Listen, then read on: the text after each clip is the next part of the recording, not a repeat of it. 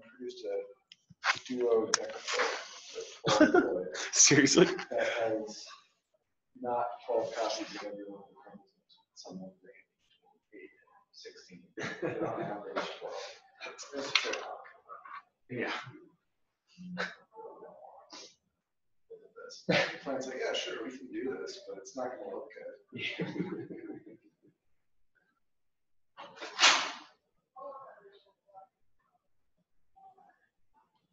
Great.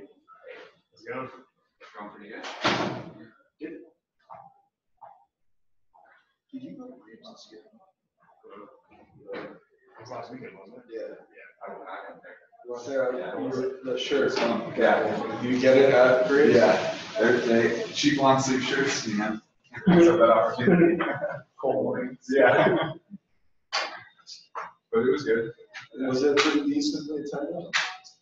Yeah, there were probably 60 or 70 people there. Oh, that's big for the Mountain Research Station. Yeah.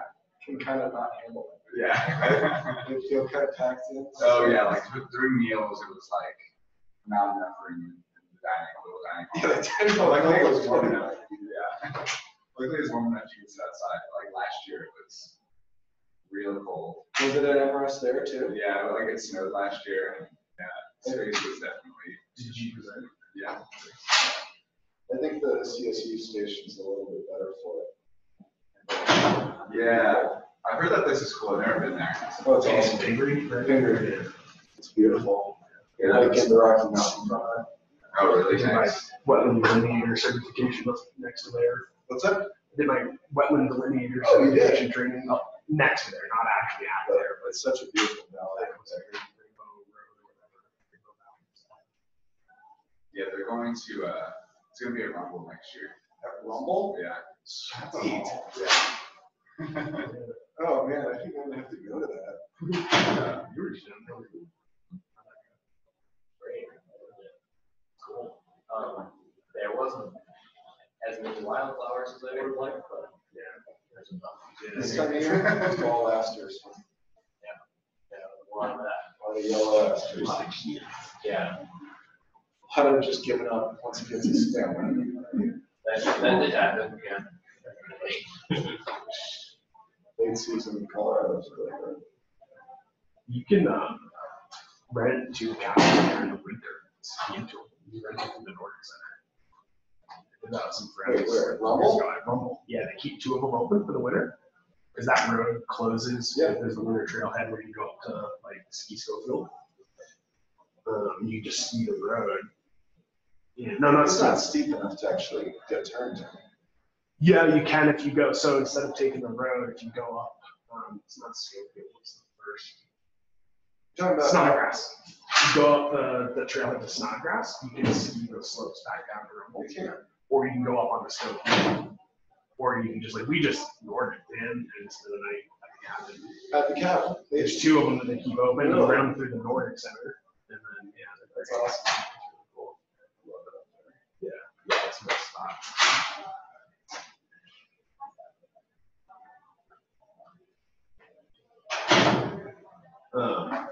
Was it Reed who put it on? Or who put on? Who hosted the groups this year?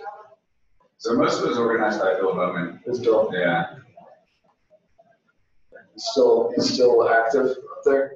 Yeah. Same faculty. Yeah, still running like the RE program, all that stuff. That has to be good. So let's see, it's just about 12:30. So let's give people a couple more minutes. I know Christine is calling you guys. We have another snafu apparently. So I'll keep you all posted as the sandwiches are supposed to arrive. But we'll just give people just 2 or 3 more minutes to wander in before we start. I was taking an intermission for sandwiches. Right, yeah. So our first week, the pizza people got lost, and they delivered with about 10 minutes to go. So lunch was post seminar, which is fine. And we have some folks joining remotely, it looks like.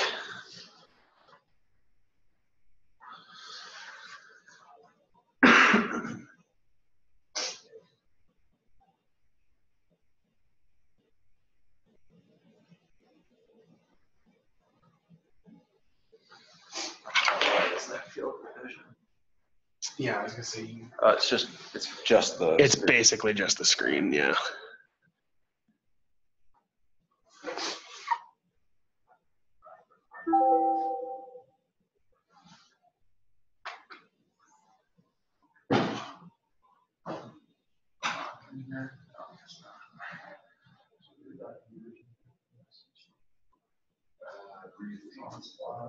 Yeah.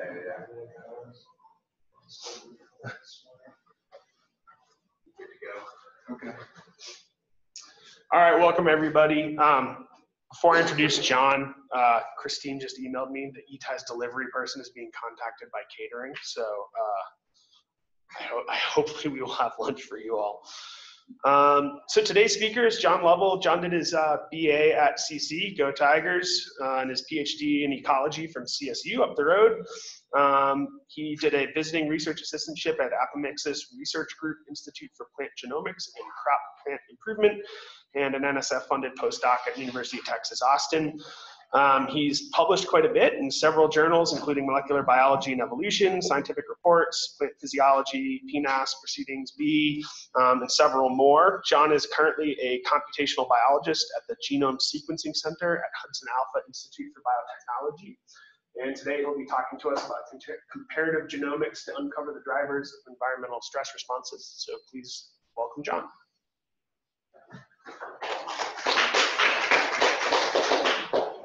Thanks, Scott, for the intro. I'm going to try and keep track of time, but I don't see any clocks here. So if I start going over, yeah, just let me know. Thanks, y'all, for coming. It's a great pleasure to be here. As Scott mentioned, I'm at HudsonAlpha, which is in Alabama, but I work remotely. I'm actually in Denver, and I live in Arvada, and I work part-time downtown here and part-time out in Arvada, trying to find just offices that suit me. So today I'm going to be talking about my research in the genetics of adaptation, and in particular, understanding how and why plants respond to environmental stress. And I'll be focusing today on these two species. Really didn't represent well. This is switchgrass grown under a rainfall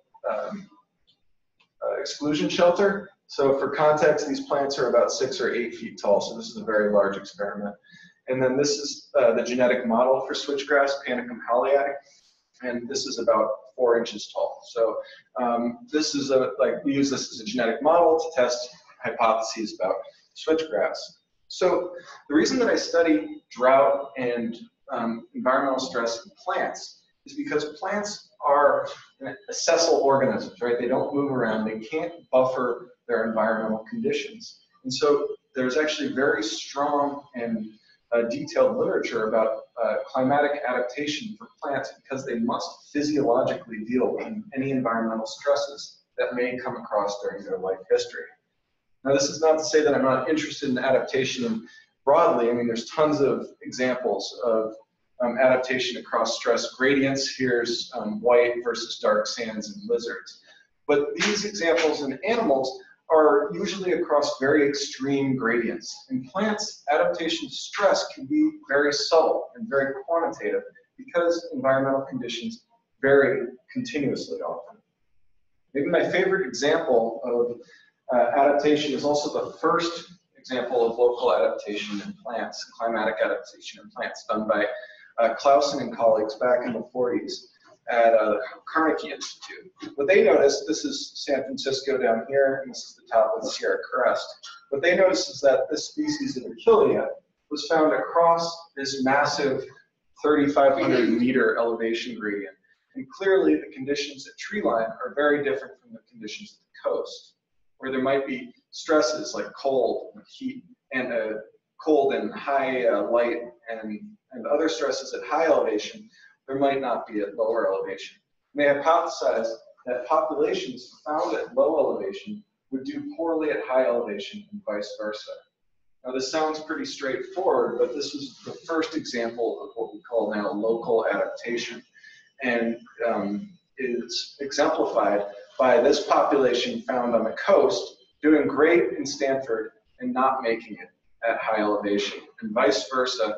The high elevation population from here doing great at high elevation, and also surviving, but not producing nearly as high fitness as any of the other genotypes. This reciprocal home site advantage, this trade-off between genotype and environment, is by definition local adaptation, and is driven in plants very often by environmental stress, in this case, in part by the stresses associated with elevation. So in the 60 years or so since, or 70 years ago since this publication, we've done a lot of work to trying to understand the actual environmental factors that drive adaptation, as well as the genetic basis for these adaptive trait responses. Maybe my favorite recent work comes from my colleagues Yoon Ogren and Doug Shemsky, where they found that Arabidopsis thaliana has a geographic range that spans Europe, but its range margins are about the central coast of Sweden and somewhere in south central Italy. So they found stable, pretty genetically homogeneous populations at both of these range margins and reciprocally transplanted them. And like Clausen and colleagues, they found massive home site advantage. Here, black is the Italian genotype, white is the Swedish genotype, and you can see in Italy, the Italian genotype does the best, and in Sweden, the Swedish genotype does the best. This is very strong evidence for local adaptation. And during my postdoc, during my dissertation, we followed up on this, trying to define the genes and environmental conditions that best captured the drivers for this local adaptation. Our initial hypothesis was that some of this adaptation, besides being driven by just latitude and changes in life and in growing season length, some of this is driven by Sweden being really wet and green when you look at it from like 10,000 feet, and Italy being very dry and brown. So we had this hypothesis that in Italy, plants are very drought stressed, and in Sweden, they're not. And so the Italian genotypes must be drought adapted, and the Swedish genotypes not, and that's in part what's causing this local adaptation. What we found was just the opposite. Instead, what we would expect here, this is two phenotypes, leaf water content and water use efficiency. What we would expect here is strong differences between wet environments and dry environments, where the water use efficiency increases dramatically in the dry environment. And what we see is instead that the Italian genotype here in red has no significant plasticity in water use efficiency or in leaf water content. Instead, it's the Swedish genotype that is acting in an adaptive manner. And this was surprising to us. We weren't sure exactly what was going on or why this might be until we dug down a little bit more into the climate. So right here, this is the seasonal, a seasonal chart from January to December in case you can't read it. The gray bars indicate the prevalence of drought. So the light gray is moderate drought, dark gray is heavier drought. And what you can see here, this is the Italian site. What you can see is that it's really dry in Italy in the summer. If you've ever gone to Italy in the summer, you know it's beautiful, it's beach weather. But I go there all the time in the winter to collect tissue, and it's always rainy. I've even gotten sleeted on. It's always rainy, cool, and cloudy. And it's in the winter that Arabidopsis thaliana grows. It's a winter annual. It germinates in the fall, it grows vegetatively through the winter, and flowers in the early spring in Italy. During this period in Italy, it's very wet. And so this is actually not a drought environment for Arabidopsis thaliana. Contrarily, in Sweden, it's very wet in the summer and in the winter, but those are two periods that Arabidopsis is not doing anything. It germinates in September and grows vegetatively in early fall, and then once snow falls, it goes dormant and then starts growing again in mid-spring. Those are two periods where drought is actually very prevalent in Sweden. And so while we had initially thought that these habitats differed in drought, we were right, just in the opposite way that we had expected. So the reason to study drought is not just because it's a driver of adaptation in nature. It certainly is. There's lots of studies showing that it causes speciation as well as local adaptation. But also because drought is a major driver of agricultural productivity. This is the last, this is the last 50 years or so of yield per acre, you can see a steady increase. That's because we've gotten better at growing plants and breeding plants. But many of these dips are associated with climatic anomalies, including drought. The largest reductions in crop yields that we see globally have to do with drought or blight. But in terms of abiotic responses, drought is the most strong factor of agricultural productivity. And this would be easy enough to deal with if we could just predict where drought was. If we knew that it's always dry in one area, we could breed for drought, constitutively drought-tolerant genotypes, and that would be fine. But the problem is that we don't. This was earlier this year. The droughts were in the American Southwest. For the US, darker red means more extreme droughts. And not surprisingly, the Four Corners region had a very extreme drought. This is, of course, when all of those wildfires started down there. But 6 years ago, the situation was very different.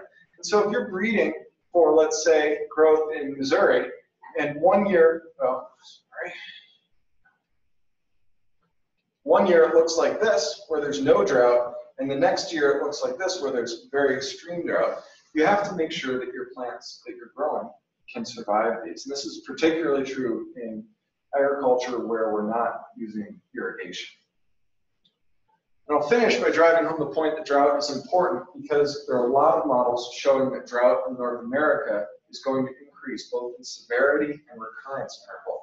So this is in 2070, the predicted change in Palmer Drought Severity Index and 2 other measures of drought severity, and predicted change from current.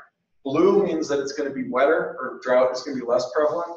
Brown means that it's going to be more prevalent. And you can see for sure most of the continental US will experience more drought over the coming century. So studying drought from a plant biology perspective is particularly important for my current position because I work for the Department of Energy Joint Genome Institute. The HudsonAlpha Institute of Technology, where I work, we're a contractor and we build the genomes that Joint Genome Institute uses.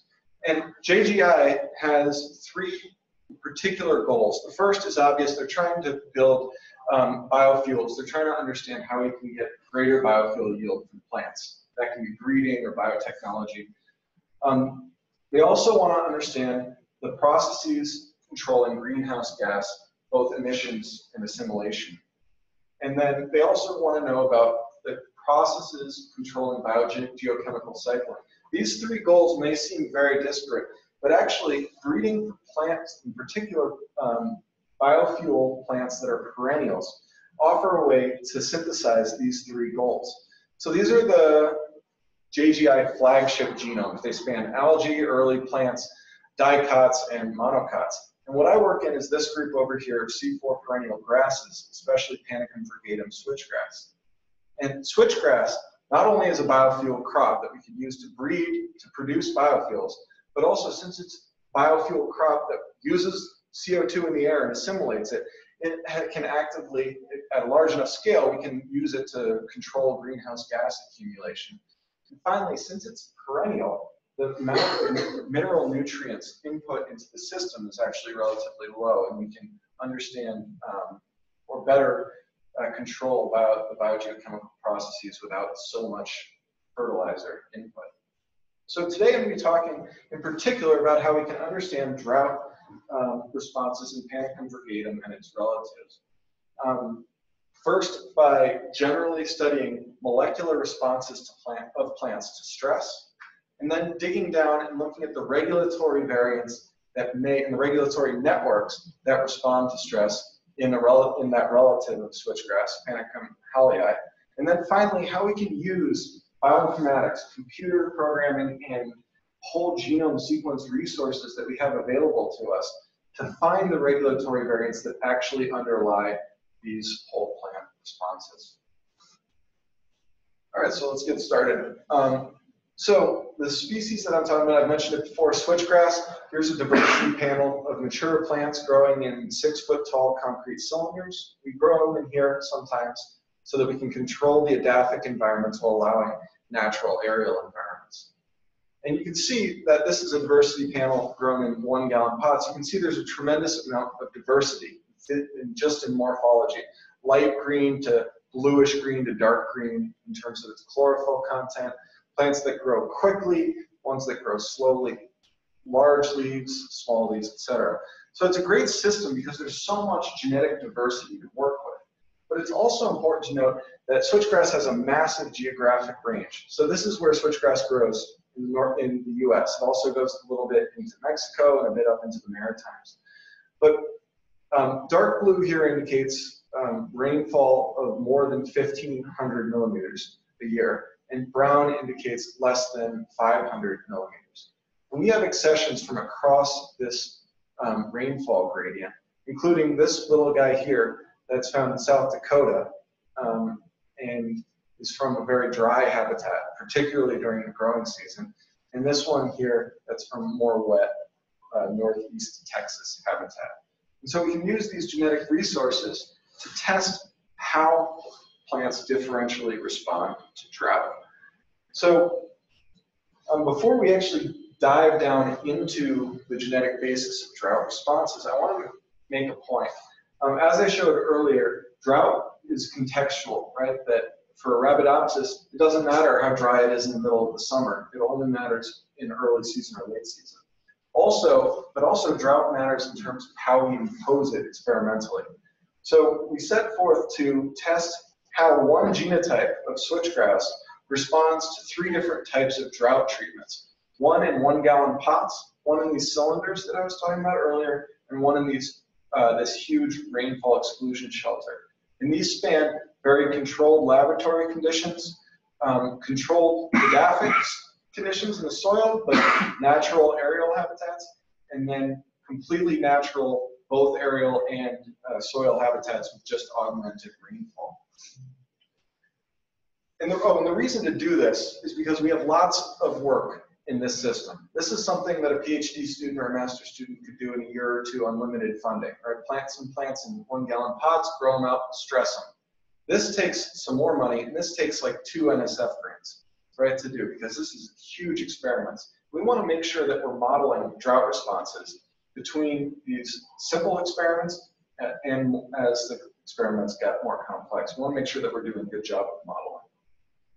So for each of these experiments, what we did is we went out, collected leaf level physiology, in particular leaf water potential, which tells us how dry is that plant, how hard is that plant holding onto that water. And at the same time, on that same leaf tissue, we collected gene expression. So we have a, let's see, what are we talking about now?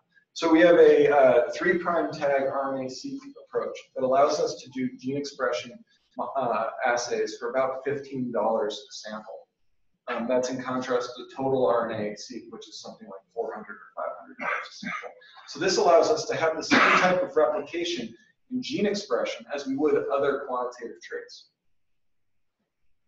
So what do the results look like? So these are the 3 experiments. The greenhouse, which is that grown in 1-gallon pots, the cylinders grown out in the tall standing cylinders, and in the shelter experiment just for 1 year, for 2 years, excuse me. But we have many more years associated with it now. And this is the physiology. So this is stomatal conductance, how open are the stomata in the plant's leaf, and pre-dawn leaf water potential. For the cylinder and the shelter, we also collected midday leaf water potential. So that's another indicator of basically stomatal conductance and leaf water potential are linear or are related in a very predictable manner. So we can see from these 3 experiments is that the greenhouse, we elicited the strongest drought. These plants down here are very, very dry. I guess that's because it's easier to dry out a 1-gallon pot than it is a big cylinder or the field. The shelter experiment has the 2nd most dry drought treatment, and the cylinder the least dry. But in all of the experiments, essentially we had very similar wet treatments, where they all of the wet treatments had very little drought stress. And so we expected, given these similar physiological responses to drought, we expected similar gene expression responses to drought, and we did not find this. So the way to read this, these are called volcano plots. Each dot represents 1 gene. The p-value on the log 10 scale is on the y-axis, and the difference between wet and dry, the log scale difference between wet and dry is on the x-axis. So these points over here are significantly more expressed in the dry treatment than the wet, and vice versa. more expressed in the wet than the dry. And these gray points down there, those are not significantly differentially expressed. What you can see from these plots is that the gene expression plasticity is much, much stronger in the greenhouse and the cylinder than it is in the field. That when we're saying that there's a difference between wet and dry in the greenhouse, we're finding many, many more differentially expressed genes than we would in the field. This was really concerning because we're trying to use these experiments to model this experiment. So we're not finding similar patterns at the genetic level. What might be causing this? Well, what might be causing the fact that you see similar physiological responses in very different differential expression? Well, the first hypothesis that was raised by reviewers is that, oh, we all know field is just noisier than the greenhouse. It's harder to control the conditions. And I'm not going to show the data, but I can tell you right now that that's actually very wrong. We had far more variation in the greenhouse than we did in the field. And that makes sense, actually, if you think about it. It's much harder to have one little pot be the same exact water potential as another pot, but it's much easier to have a huge amount of soil that's buffered by all of the conditions in a huge root system. It's much more simple to have them have similar water potentials. So that we can cross that one off. The two other options are that plants in the field are responding in a similar way genetically as those in the greenhouse. They're just doing it at a lower rate. They've just acclimatized to their conditions a little bit so that they're not responding extremely hard. They're just responding on a few genes, whereas those same genes are also differentially expressed in the greenhouse, just many, many other ones are as well. And then the last hypothesis is that, and this would be the most concerning, that the responses are completely genetically different. Genes that cause differential expression in the field are completely different from those in the greenhouse. So we just intersect these three experiments, the shelter, the cylinder, and the greenhouse. And we find that if we just look at the shelter here, there are about 700 differentially expressed genes, 500 of which are also found in both the cylinder and the greenhouse. This is telling us that they're not independent genetic mechanisms for drought. It's just that there's a lot of other genes that are only expressed in these experiments, maybe fast soil drying gene responses, but that all of these long-term drought genes, most of them are also found in these short-term droughts. There are some that are private to the shelter, but those weren't particularly enriched in annotations that we thought might be significant. But these are where all of these known drought-responsive genes exist. So leave it to say that in this experiment, we've shown that it really, as long as you're doing a thoughtful and highly replicated drought experiment, you can capture these genes that are very important for regulation. The problem is that when you do these short-term droughts in the greenhouse, you're also capturing thousands and thousands of other genes that are not necessarily important for drought responses in the field. So it's something to consider. So for the rest of the talk, I'm going to be talking only about differential expression in the field, and I'm not going to be using expression analyses that were done in the lab. So I'll switch gears now, and we were talking about switchgrass. Now let's talk about Panicum hallii. So switchgrass has these two morphs: uplands that are stress tolerant but grow slowly, and lowlands that grow fast but are not stress tolerant. Panicum hallii, the genetic model for switchgrass, also has these two. Here are just two pictures of the same age plants. The upland, slow-growing, stress-tolerant, and the lowland, fast-growing, stress-intolerant. So here I'm going to be comparing these two ecotypes, uplands and lowlands. So what we did first is sequenced a whole bunch of Panicum hallii from across its native range, which is Texas, New Mexico, and some of Arizona. It also gets into Mexico, but we couldn't get permits to do work down there. And what we found is that there's very, very strong population structure. Here, this is just a neighbor joining tree, maximum likelihood tree of genetic similarity between all of these points colored up here. What you can see is that there's a lot of population structure, but that there's an extreme amount of population structure between these blue points and these red ones. This one here represents about 3.5 times this length branch. So these guys would actually be, you know, out here on this. And what we did is we said, okay, we want to understand the genetic differences between these uplands that are all in the warm colors and the lowlands that are in these blue colors. And so we chose two genotypes, one that's sort of the basal to the lineage, to the root of Panicum frugatum, and one out on the tip here. And we chose these not just because they're contrasting in the tree, but also because they're actually very geographically proximate. So we thought maybe we were controlling for more neutral genetic variation between these. I think we were. So for all the comparisons, you'll hear this a lot for the next few minutes. HAL2 and PHIL2 are these two genotypes. HAL2 is the upland genotype, and PHIL2 is the lowland genotype. So what we did is we stressed these in the field with a dry treatment and then a recovery from that dry treatment where we watered all of the plants. And I'm just going to call these wet and dry, but you can also think of them as drought and recovery. What we can see here is that, again, HAL2 has this much steeper slope, indicating greater plasticity to drought than PHIL2, and potentially adaptive physiological response. And we wanted to understand what are the genes that cause these differences in slope, right? What are the genes that cause differential responses to drought?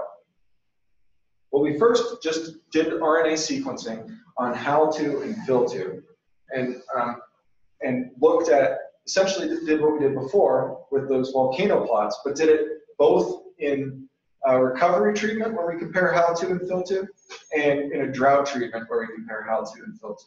The way to read this is each point, again, represents a gene, and only the significantly differentially expressed genes are plotted here. Genes up here in orange are constitutively different between HAL2 and PHIL2. They're both different in the drought treatment and in the recovery treatment, and this is what a reaction norm plot would look like. That the PHIL2 and the HAL2 are just always different regardless of the treatment. There are also these conditionally neutral genes that are differentially expressed in the case of blue here, only in the wet treatment. And in the dry treatment, they're not differentially expressed. They would look like this, but there's also many in red that are only differentially expressed in the drought treatment and not in the wet. And then there are these rank changing differentially expressed genes that are more lowly expressed in one genotype in one treatment, and then that rank switches. Remember when I'm talking about that genotype by environment interaction that drives local adaptation? This type of genotype by environment interaction at the gene expression level may be particularly important for driving the trade-offs that lead to local adaptation.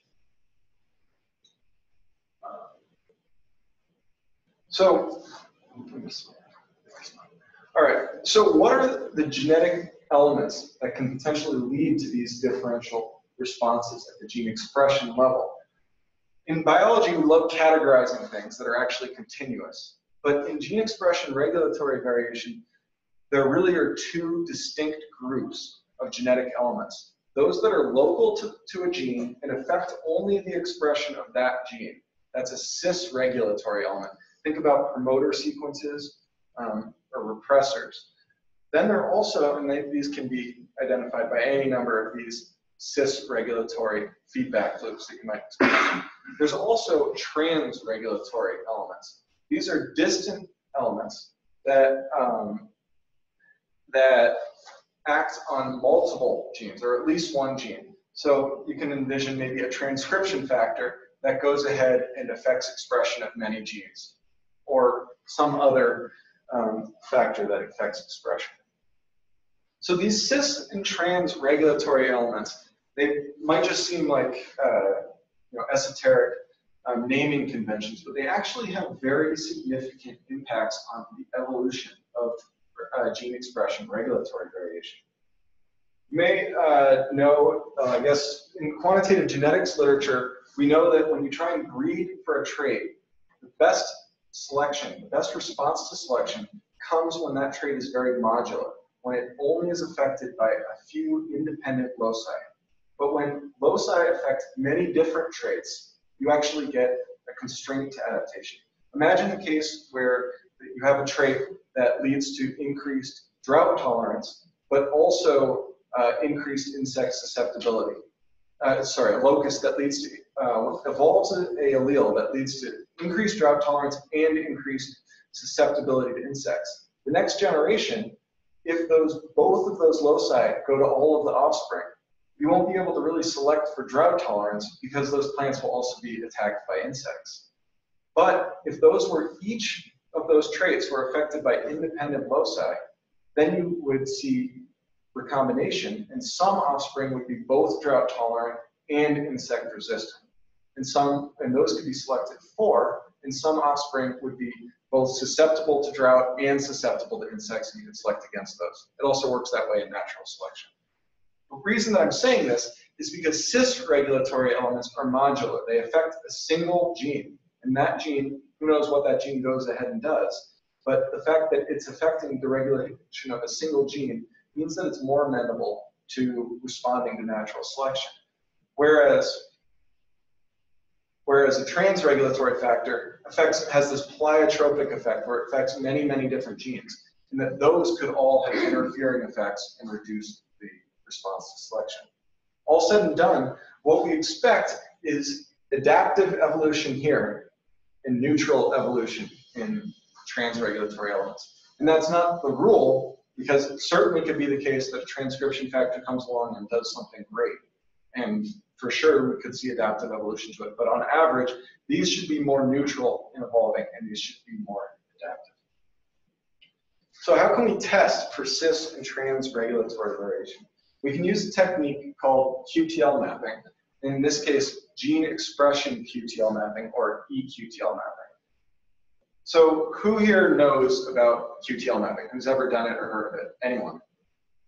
All right, so we're definitely going to go through the details of it. So QTL mapping is essentially the association between phenotypic variation and genotypic variation. And in this case, we're using a population that is controlled. It's an experimental population with just 2 parents, which means there's 3 genotypes. The AA, the A little a heterozygote, and the little a. These are color-coded here as green, blue, and red. I'm sorry about the figure. What I'm showing here is just one chromosome of Panicum hallei with these 3 genotypes indicated as the different colors.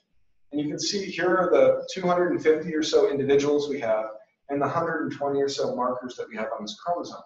And you can see that it's a random association of genotypes to individuals, because the order of individuals here is just the order they came off of the sequencer. If there were a QTL, we might see an association between the order of the individuals in terms of their phenotype and the position of these genotypes. For example, if we know there's a strong QTL on the top of chromosome 3, this is what it might look like. Here, all of the red genotypes, this is homozygote 1, are here having a low phenotypic value. All of the green genotypes have a high phenotypic value, and the heterozygotes are in the middle. This is indicative of very strong QTL. So it's a locus that explains where the genetic variation explains the phenotypic variation. And if we apply a statistic to this called a log score, we can see, and this is the 9 chromosomes of Panicum hallei, we can see a large QTL on the top of chromosome 3. This is what a QTL looks like. So that's just standard QTL mapping. That's the idea of it. The thing is that we also have an additional piece of information with gene expression. We not only know the phenotype, but we know the physical location of the gene where that came from. In the case of this profile, this comes from a gene ABO3, abscisic acid overly sensitive 3, which exists physically on the top of chromosome 3 directly under this peak. This is a cis eQTL. This QTL is a genetic variant that affects expression of this gene in its physical place. But we can have more complex genetic networks driving gene expression. And by the way, we know that this gene has a number of non-synonymous variants and critically a lot of variants in the promoter of this gene between HAL2 and FIL2. But the genetic networks can be much more complicated. Take NRT1, which is a nitrate transporter in the guard cell. This lives on the middle of chromosome 3, directly under this peak, a cis EQTL. But there's also a peak on chromosome 3. That's a trans EQTL. Okay? So I hope I haven't bored you too much with how gene expression QTL mapping works. Let's look at the actual results. So this is what all of the QTL look like, the expression QTL look like from our mapping population. The way to read this is the mapping position of the QTL. So there'd be like this is where the peaks are. And this is the physical location of the gene. Anytime that there's a gene, a dot, that's a QTL. And anytime the dot is on the diagonal, that's a cis EQTL. Everything off of diagonal is trans. So for example, with that NRT1 gene that has this profile, we have a cis EQTL and a trans EQTL. All right, so what jumps out at you? I think the obvious thing, and actually it's not shown very well in this figure, is that there are a lot of cis EQTL, far, far more than there are trans. And that's really interesting. It shows that this HAL2 and FIL2 variety have evolved in large part due to local regulatory variants, like variants in the promoter region of these genes. But also, there's clearly a non-random placement of these trans EQTL. You can see pile-ups on the top of chromosome 3, maybe even 2 of them, one on the bottom of chromosome 7, and even if you look at chromosome 4, you can see these vertical lines, indicating that there are lots of QTL mapping to different positions in the genome. That's indicative of some sort of trans factor that's affecting the expression of many genes. If we look at this just as a sliding window of the density of trans EQTL, excuse me, we get 3 very significant trans EQTL peaks. The foremost is this one on the top of chromosome 3. And I'll focus on that one. So now the idea is, how can we define candidate genes for both the cis regulatory QTL and these trans regulatory hotspots? How can we do that? That's what the last part of the talk's about. We can do it by comparing the sequence variants underneath these genes. So there are many ways to find candidate genes underlying QTL. The simplest way is to just look at the region, find genes that exist in a QTL region, and find the one that comes out as annotated as your favorite gene. This is how it's almost always done. You find a QTL region, you pull out the genes of interest, and you say, oh, it's probably this one. You can add a little bit to that, and you can add some sort of search for annotations or search for gene expression. For example, a few years ago, we were looking for a candidate gene for a QTL that existed right here. We looked at differential expression, and we only found one that was significantly different. And we were able to follow that up and actually confirm that using gene editing. But that's the first and simplest way. You can also model the genetic relationship between the phenotype and an intermediary phenotype. So for example, if you have a phenotype that's flowering time or whatever, and you have a gene that you think is driving it, you can ask, is the expression of that gene associated with the phenotype? You can do this through a hierarchical model that we developed a few years ago. And we did that latter approach for, one more thing. So to do any of this here, we need to have knowledge of the DNA, and potentially transcript sequences of the parents of the population. So we developed de novo genomes for both FIL2 and HAL2. FIL2 is a little bit older. We use slightly older PacBio sequence technology. We also use Moleculo, which is a now defunct Illumina offshoot, a bunch of back clones, and a lot of Illumina sequencing. And what we got was a great genome. Of the 500 megabase genome, we were able to assign it to 117 contigs with only a couple breaks. This is a very good genome. Like already this genome's in the top 6 or 7 plant genomes available.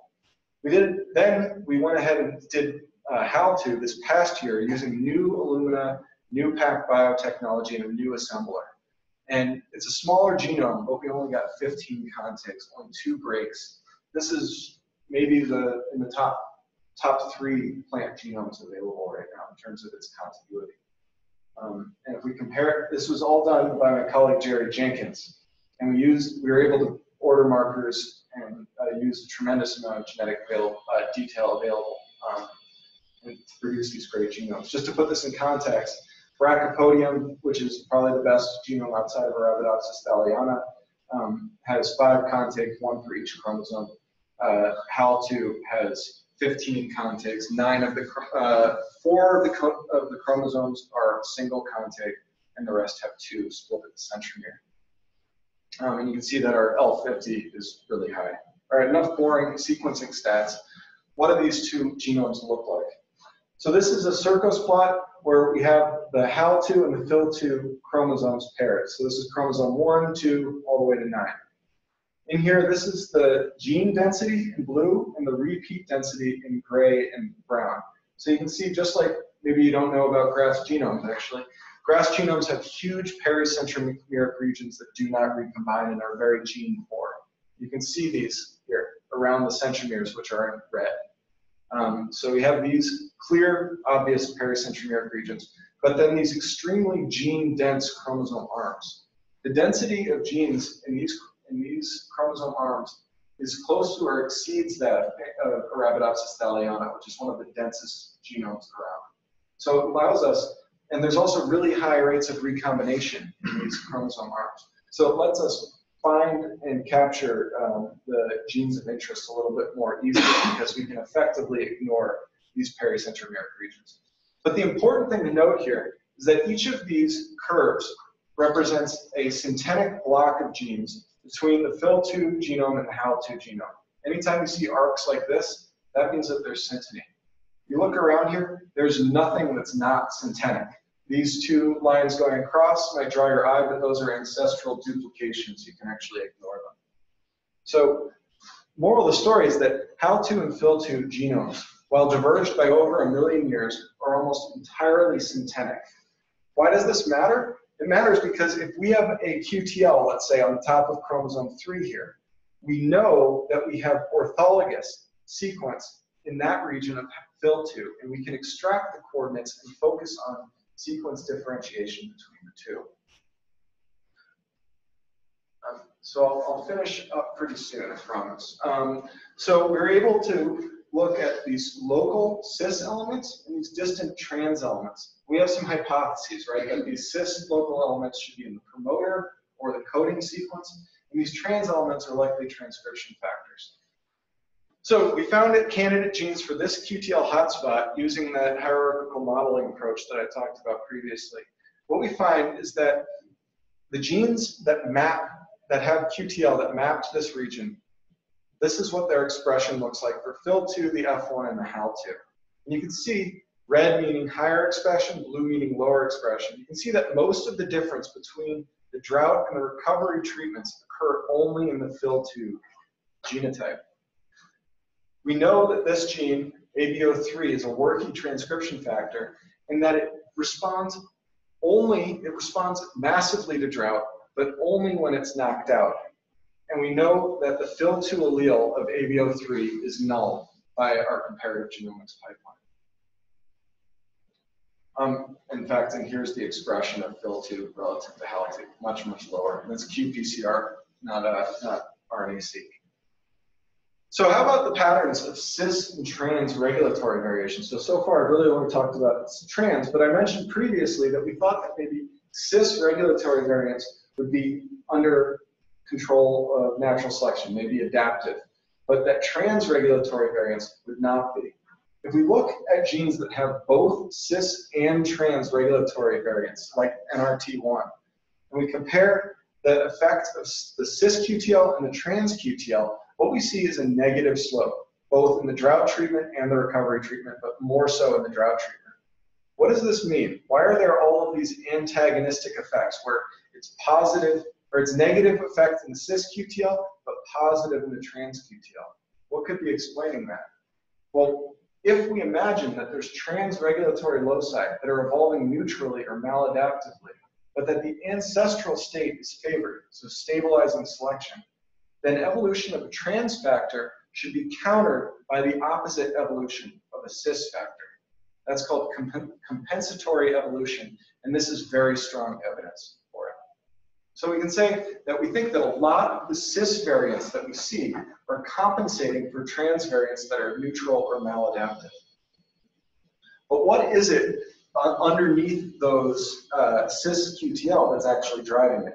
To understand that, we needed to develop a comparative genomics pipeline that is informed by synteny. I'm going to skip through this because it probably isn't very interesting to you. But essentially what we can do is for any two genomes, in this case it's an outgroup and a HAL2, we can look at the synteny between the genomes, so this is the position in one genome and the position in the other, and build synthetic blocks, and then extract the sequence from those blocks and do multiple sequence alignments. So for example, it would look like this for chromosome 4. This is a pipeline that we have in-house that we haven't published yet.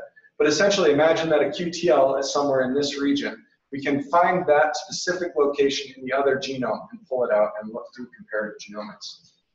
So we did that in HAL2 and FIL2 and compared the odds of CDS, so coding variants, significantly like functional coding variants, like non-synonymous variants, and transcription factor binding affinity variants, so variants in the promoter that affect the binding of transcription factor. And we compared the genes that have a cis QTL to all of the genes that don't have a QTL. And so the way to read this table is that for this cell here, there's 1.5 times more transcription factor binding affinity evolution. So transcription factor target sites have evolved 1.5 times faster at genes with additive cis QTL than genes without a QTL. Alternatively, this here shows that genes that have only trans QTL have actually less evolved differences at transcription factor sites. So this tells us basically if you only have a trans QTL, you have to keep your promoter similar to the ancestral state. That makes sense because it's probably a transcription factor that needs to bind onto something. And that at cis, if you have a cis regulatory variant, it's almost always driven by transcription factor binding regulatory variants and much less likely to be driven by coding sequences. If we look at genes that respond differentially to drought, we see the same pattern but more exaggerated. There's even more evolution of transcription factor binding affinity in these drought responsive QTL, and even more conservation in these trans QTL. So with that, I'll conclude by just sort of wrapping up. What I've talked about today are ways that we can study drought adaptation from both the physiological and molecular perspective, and highlighting the value of doing work in the field. And through eQTL mapping, demonstrated that trans regulatory variation is really important, and that actually cis and trans interactions in genetic networks may counteract each other through stabilizing selection to maintain the ancestral state, at least in this experiment. So before I go, I want to discuss quickly the collaborators that helped make this project possible. Obviously, a huge sequencing and field effort. This is done by my collaborators at the University of Texas, Michigan State, Missouri, and a number of other areas. The genome sequencing is funded and organized by Carrie Berry and Dan Roxar at the Joint Genome Institute, who's the JGI crew. And then our group at HudsonAlpha actually did the sequencing and the bioinformatics. Here we are. And I'll just go ahead and plug the Joint Genome Institute. You don't have to only be working in biofuels for the Joint Genome Institute to be able to help fund your research. They do work in fungal genomics as well as plant genomics, microbial, metagenomics. They do DNA synthesis and metabolites. And so for example, the last 4 publications to come out of the JGI, they built a sphagnum moss genome, they looked at bacterial cell signaling, they built a Corymbia genome, and looked at pangenomes in archaea. So there's a huge diversity of work that we do. And if you're interested in working with us, there almost always are calls for proposals. I'll show those in a second. And so, for example, get on your horse. There's a proposal due today. for up to 2 million CPU hours to do bioinformatics. And I think this call for proposals is basically using this computational resource, this huge supercomputer called NERSC, to do your analyses. So you already have to have data in hand, but let's say you wanted to do some complex model that took days on your computer. You could write a grant proposal to get funding to do it on here. And they're actually fairly easy to get. So I highly recommend checking out the JGI or contacting me if you're interested at all.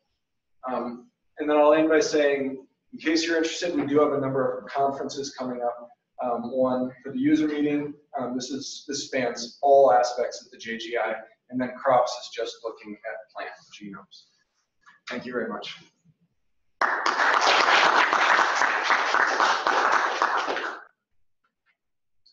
Time for questions, or should we try and keep? So we do have time for questions. Christine emailed during your talk, and apparently lunch is not coming. So my apologies for that. I'm not sure what the error is, but I'll work with the team to correct that. We're batting a good batting average for baseball with that for lunch. So with that said, yeah, there are time for questions for John.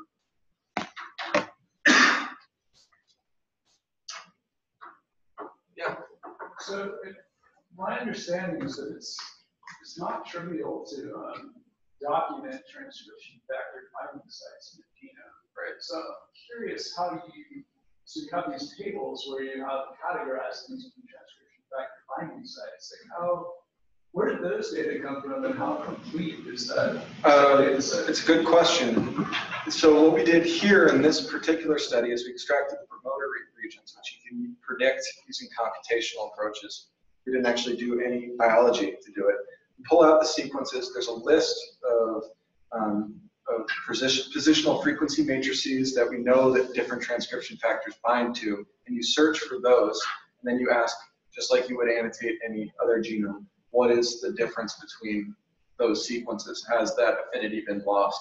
You basically, for a number, I think like 300 transcription factor target sites, you model how well that transcription factor binds to it. Now that's kind of a quick and dirty way to do it, but what we're doing now is we have an ATAC-seq, so we're looking for open chromatin. So now we know, all right, here are actual putative binding sites. Then we model our own binding sequences based on the sites that are open and ask about the evolution of those. And so that's going to be the next paper, is about the actual regulatory variants.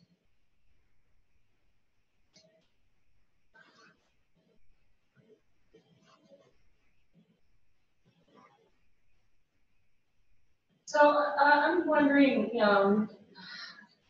if you could maybe explain a little more about, so early on in your talk, you were talking about how the difference between the different types of experiments. And I'm just wondering, why do you think there would be more genes differentially expressed in those small pots than in the field? Is it like more sources of stress, or what's going on there? Yeah, it's a good question. It's actually the focus of an entire paper. The reason behind it is I'm not 100% sure, but I think a large amount of, so you're asking basically, why are there so many genes out here and so few genes here? A lot of these genes come out as like heat shock proteins and generic stress genes. These plants have been droughted very quickly over the course of 2 or 4 weeks. And these plants, have been stressed very quickly. And these are sitting out in the field having a longer time to acclimate to the stress. So it's not super surprising that we're seeing a lot of generic stress. Oh my God, I'm gonna die, what do I do? Type of gene responses, in addition to the drought specific ones.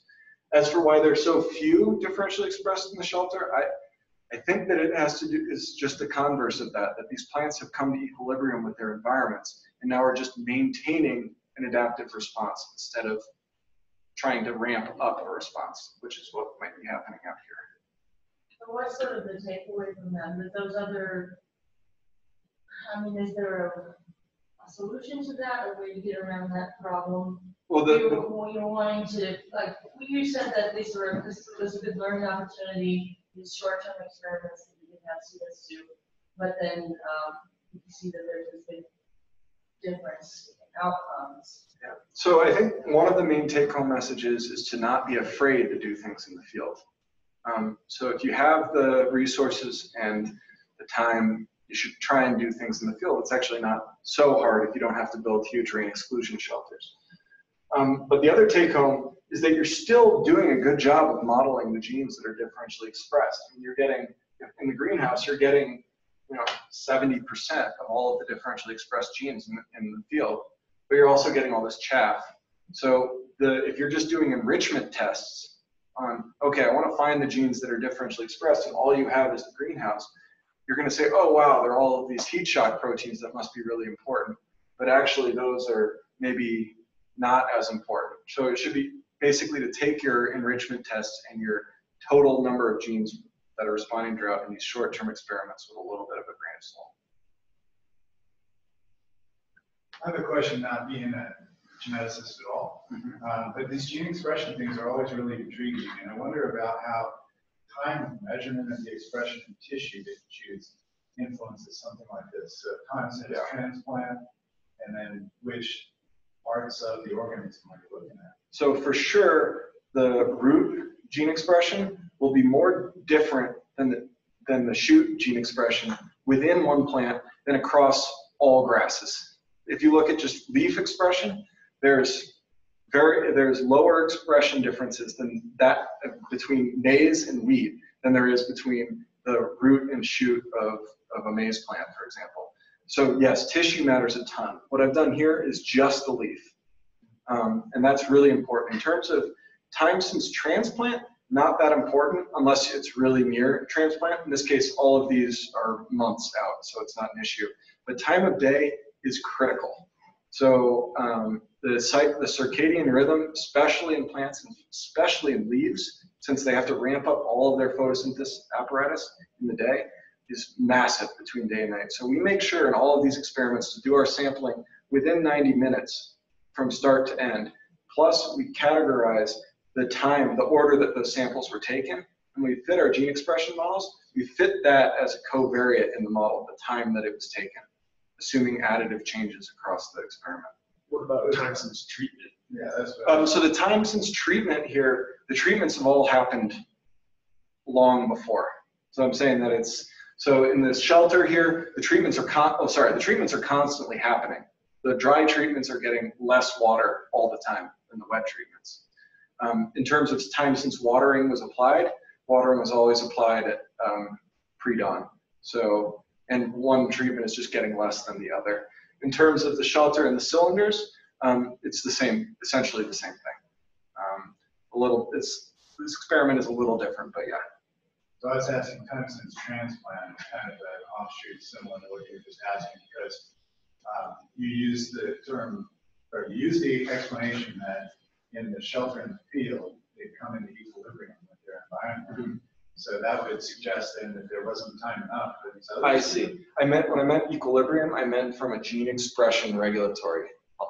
So it takes a lot of work for a plant to respond to drought. It has to have fewer stomata. The stomata have to it has to build more roots. But if the plant has already built all of those roots and has already produced leaves with less stomata on them, then it wouldn't have to ramp up these responses to do that, essentially. So that changing and reconstituting of the leaf, for example, can happen over time at an organism at an individual level. And so presumably that would happen at some similar rate, plus or minus something. Yep. So doesn't time since transplant then have an influence potentially on what you see in the plant? Yeah, so for sure. And I guess the context that I missed presenting here is that the shelter and the cylinder and the greenhouse experiments are shorter term. Yeah. And so that is one of the things that's driving this. And we explicitly tested earlier in the process than you are the months. Absolutely. But the reason that we chose to do it that way is because these greenhouse experiments are never on long. I really like this a lot. And I get why I might have done that to make that difference. Yeah. It's not clear to me that they're sort of sampled along that continuum to coming equilibrium, whatever you want to call it, at the same point. Yeah, so the optimal experiment would have Point been, in the paper, right? well, it was in some ways, but the optimal experiment would have two other experiments. One in the greenhouse where we applied the same exact treatment as the shelter, where it's like long term. But the problem is then the plants have to be this big and it's no longer this small scale experiment. Has anybody done it as a time series where you can sort of see those initial heat shocks turn on and turn back off so that you understand that time series? It's been done in the Arabidopsis in these types of experiments. Problem is that I think that these greenhouse, these small pot experiments, I think they the plant is not only just responding to the stress, it's also responding to being in a tiny space. So it's And there's always on. Yeah, there's just stuff happening with a plant having constrained roots. I mean, you could imagine that an owl being trapped in a cage versus one flying out in the field would have very different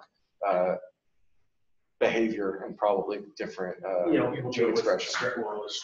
Yeah, too. yeah, exactly.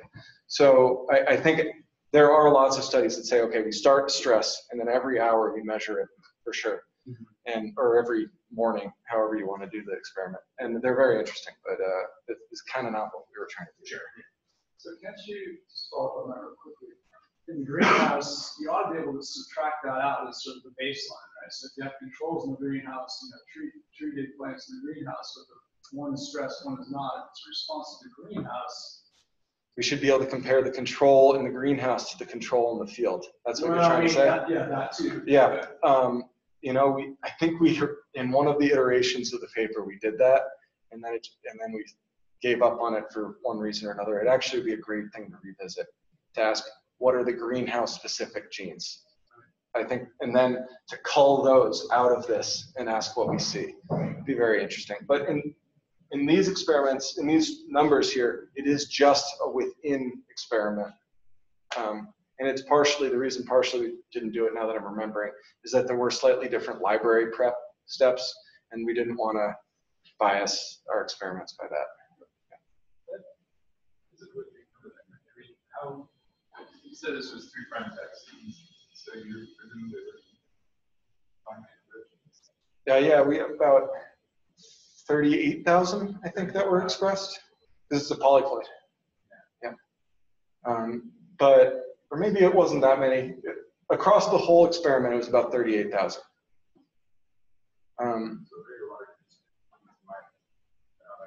Yeah, but not outside of the realm of what you see in drought experiments.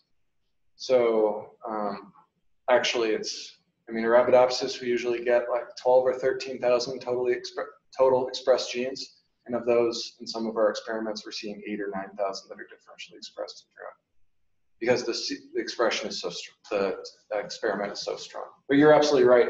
We were expecting these numbers to all be, divide that by a factor of 10. That's kind of what I was going into it expecting, especially because 3' tag operates on the tail of the RNA-seq molecule, or the RNA molecule, and that's the part that's least likely to be conserved, whether it's through splicing or just evolution.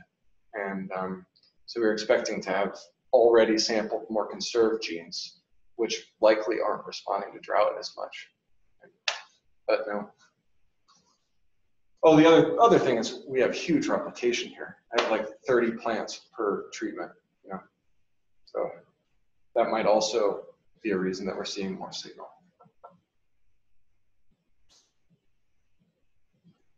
You guys did great without lunch. Getting off to sleep. All right, if there's no other questions for John, let's thank him one more time. Oh, and by the way, I posted a bunch of stuff on the Slack page. Yes, thank you for doing that. If you guys haven't joined in, the flyers have the link for that, and there's at least 2 or 3 papers there. I didn't actually put any papers on. I can do that, but I put links to these proposals and to our organizations in my email, and feel free to reach out to me. So, Thanks, everyone. So I think you're meeting with Chris next. great. Do you want a sandwich? If run one up there. they're available. Yeah, I'll grab one and drop it by. Thank you. Appreciate it. Unless, Chris, do you also need lunch? Okay, we can also just go get lunch. That works better. What do you guys want to do? I don't mind grabbing one and All right, why don't you just do that? We'll figure it out. Okay. We'll just go back to. Yeah. Oh, really? They got? The progress report. That's great. We know it's not. Oh, wait. What is that? John, they gave schedule after. Well, I have it on an email. I forget. yeah, I think, Greg after you. Yeah. And then, yeah. I'm at 2, right? Yeah. Okay. Talk to you then. Yeah, enjoy your time. Thank you.